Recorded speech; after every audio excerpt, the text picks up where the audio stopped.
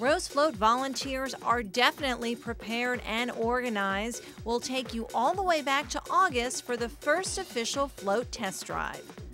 Then volunteers display patience and focus on their goal during the hard work of decorating. And thousands establish the wonderful tradition of watching the Rose Float Parade in Pasadena. We'll take you to the New Year's Day event where all eyes were on a Mad Hatter and a smiling cat. This plus New Year's resolutions coming up next on Spotlight Torrance. Hello.